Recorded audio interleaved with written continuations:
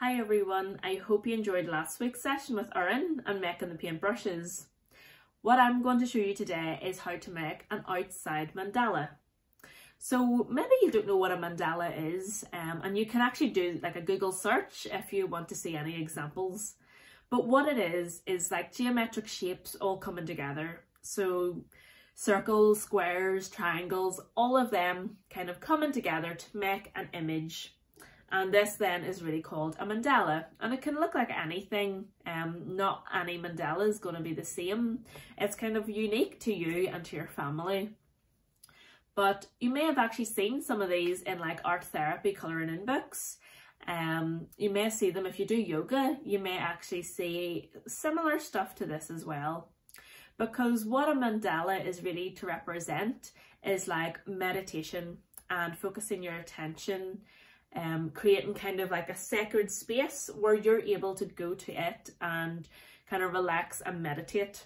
So whether you do maybe have a favourite spot in the house, maybe you have your favourite blanket or toys or a beanbag chair there, maybe you go there to relax. And if you do have a space like that, you can actually create your own mandala and kind of have it there in that space just to kind of represent, this is my space. This is for me to focus my attention on myself and to relax and meditate. But what we're going to do today is actually an outside one. So when you're next out with the family, you could bring maybe like a bag with you just to gather some things. So while you're out walking, you could collect some sticks, twigs, rocks, stones, leaves, collect them all in a bag, and then you can decide during your walk where you're maybe going to stop and make this mandala.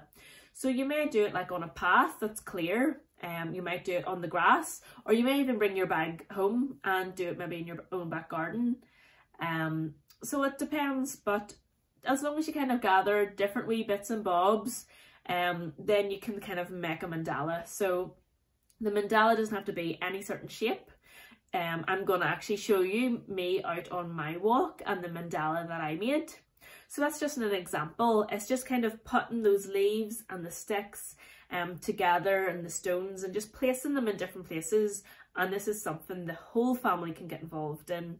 So it's not maybe a mandala for just one person, but instead this mandala is like the family's mandala. So someone might start putting down sticks in different places, someone else might be putting leaves in certain places, and just make it like a nice thing that you can all do together. So I'll show you now my videos of me out in my walk and the mandala that I created. So I hope you enjoy doing this.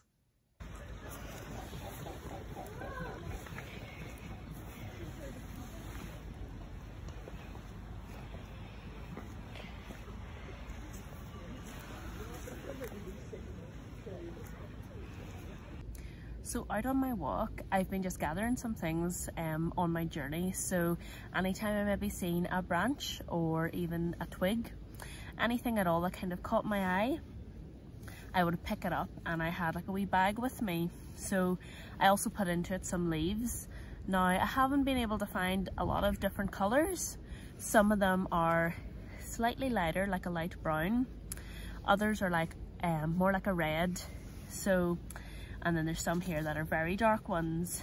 So you may be able to find some different colours like that. You may also find ones that are full big leaves like that size. But you may also find ones that are quite small like this one. So if you just gather different things on your journey and put them in a bag, go on your walk, and then whenever you find a spot that you'd like to make your art, then take everything out and have a look at the area, maybe think about what you might want to do, and then just begin. So I've sped this up just so that you don't have to spend too long watching me do this. It took me just still quite a wee while. So I chose grass to make my mandala just because the path was quite thin and there's still other walkers about. So I actually ended up kind of getting in people's way. So that's why I've done it in the grass. I started off by just placing some things down, and then after I had a few things down, I just stood up, stood back away from it and looked at it and seen, is there anything I want to change? and I just kind of continued doing it until I was happy enough with it.